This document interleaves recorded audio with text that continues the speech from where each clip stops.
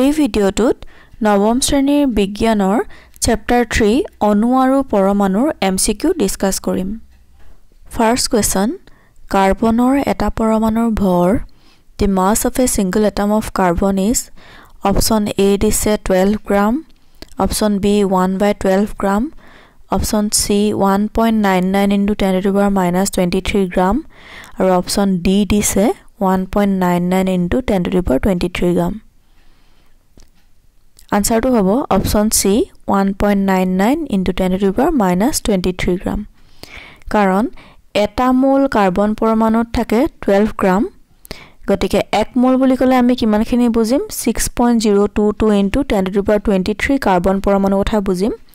গতিকে এটা কাৰ্বন পৰমাণু কিমান হ'ব 12 divided by 6.022 into 10 to the power 23 gram। এটো ক্যালকুলেট কৰিলে আনসাৰ ওলাব 1.99 into 10 to the power minus 23 gram. গতিকে আনসাৰ হ'ব option C। Next question, aluminium অক্সাইডৰ সংকেত হ'ল, the formula of aluminum oxide is option A দিছে AlO3, option B Al3O2, option C Al2O3 আৰু option D AOL2O2। ইয়াৰ আনসাৰটো হ'ব Al2O3 কাৰণ এলুমিনিয়ামৰ যোজ্যতা হৈছে 3 আৰু অক্সিজেনৰ যোজ্যতা হৈছে 2, গতিকে সংকেত আহিব Al2O3। নেক্সট কোৱেশ্চন, আইৰণৰ লেটিন নাম কি? The Latin name of iron is option A দিছে নেট্ৰিয়াম, option B ফেৰাম, option C কেলিয়াম, option D ওপৰৰ এটাও নহয়। ইয়াৰ আনসাৰটো হ'ব option B ফেৰাম। নেক্সট কোৱেশ্চন, এভোগাড্ৰোৰ ধ্ৰুৱকৰ সঠিক মান হৈছে, the correct value of Avogadro's number is option A দিছে 6.022 into 10 to the power 23, option B 6.11 into 10 to the power 23, option C 6.22 into 10 to the power minus 23 আৰু option D দিছে ওপৰৰ এটাও নহয়। এই কোৱেশ্চনটোৰ আনসাৰ হ'ব option A 6.022 into 10 to the power 23। Next question, তলৰ কোনটোৱে 12U বুজায়? Which of the following represent 12U?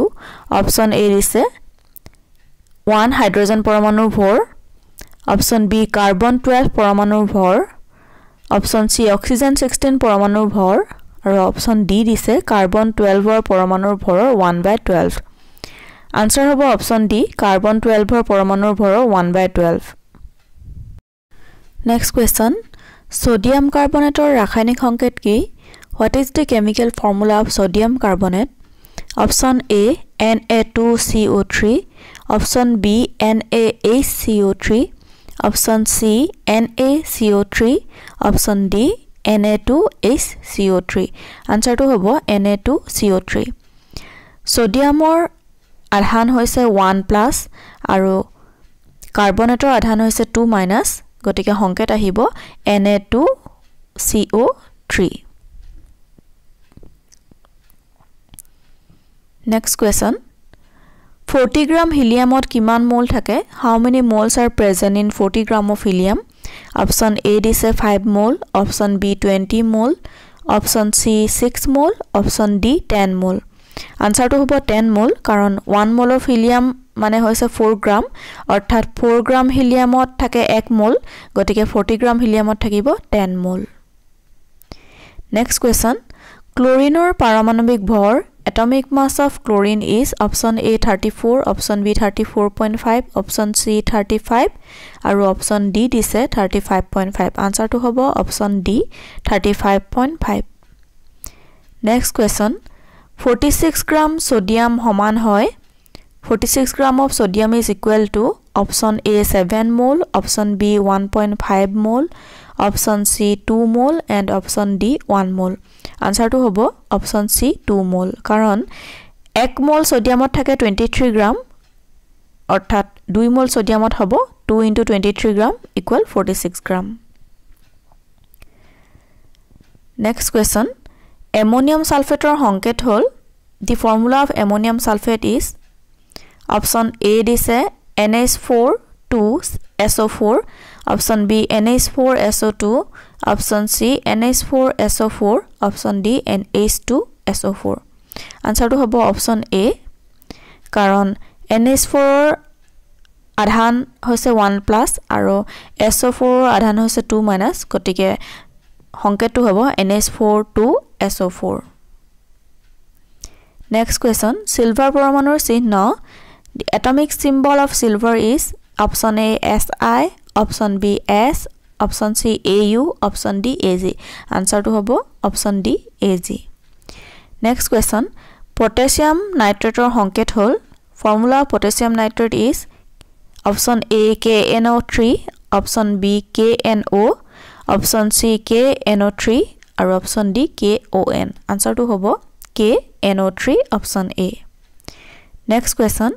ZNO honket gur bhor kiman. What is the formula mass unit of ZNO? Option A 18U, option B 81U, option C 88U and option D 188U. Your answer to hobo option B 81U. Karon ZNO paramanic bhor hoise 65U aru oxygen paramanic bhor 16U gotike plus korile ahibo 81U. Carbonor যোজ্যতা valency of carbon is option A 2, option B 4, option C 8 আৰু option D 7. Answer to হ'ব option B 4 কাৰণ কাৰ্বনৰ পাৰমাণৱিক সংখ্যা হৈছে 6 গতিকে ইয়াৰ ইলেক্ট্ৰনৰ বণ্টন হ'ব 2 আৰু 4 প্ৰথম কক্ষত দুটা ইলেক্ট্ৰন থাকিব আৰু দ্বিতীয় কক্ষত চাৰিটা ইলেক্ট্ৰন থাকিব গতিকে ইয়াৰ যোজ্যতা হ'ব 4 নেক্সট কোৱেশ্চন হাইড্ৰোজেনৰ যোজ্যতা 1 আৰু সালফাৰৰ যোজ্যতা 2 হাইড্ৰোজেন সালফাইডৰ সংকেত হ'ল The valency of hydrogen is 1 and sulfur is 2. What should be the formula of hydrogen sulfide? Option A দিছে HS, option B H2S2, option C HS2 আৰু option D H2S. কাৰণ হাইড্ৰোজেনৰ কাৰণে যোজ্যতা হৈছে 1 আৰু সালফাৰৰ কাৰণে যোজ্যতা হৈছে 2 গতিকে সংকেতটো আহিব H2S